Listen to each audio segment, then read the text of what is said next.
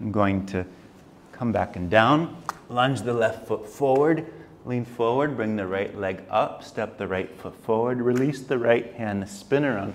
I reach up and cross over, grab the left side and pull back. You see my arms are crossed, but the swing is not crossed. I step the right foot forward, lift the heel, come onto the toe, push the hips forward, arching back. And then I drop the hips. I lunge the left foot forward, drop and uncross the hands as I extend the arms, lift the right leg, lift the heel, come onto the toes. And then I'm going to pull back, hook the right knee into the swing as I grab by the shoulders and drop back.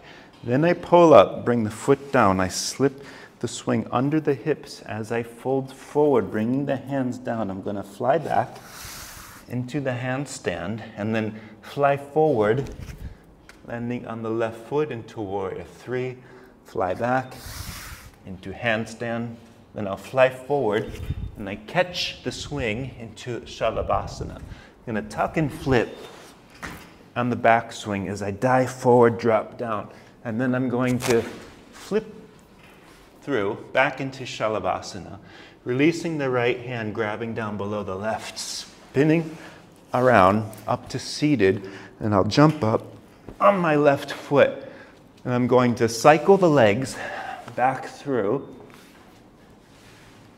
I reach up, extending the legs, pushing the hips forward, arching back.